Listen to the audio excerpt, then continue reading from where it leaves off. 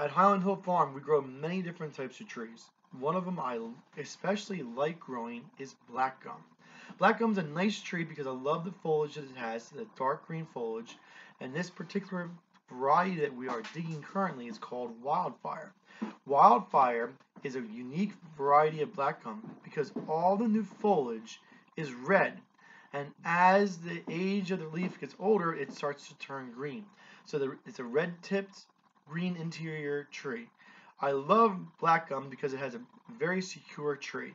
When we dig the tree out of the ground, its roots go basically straight down. As you can see, we need to cut the roots off of the bottom so they can fit into our cage. That's our 32-inch tree spade.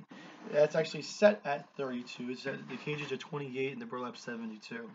When we dig it, we trim off all the roots that stick out the bottom and stick out the sides so that it fits nicely into our cage.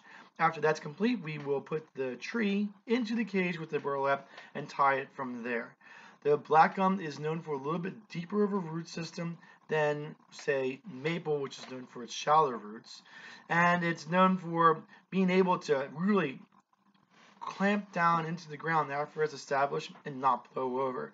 Very, very sturdy plant. A very good plant. It is disease resistant. There's no diseases that I know that we need to spray for. I haven't seen any.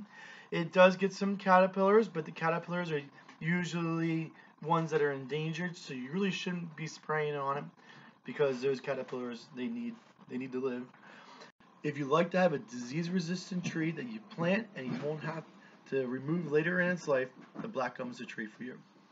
Call us at 215-651-8329. This is Bill and Mike at Highland Hill Farm.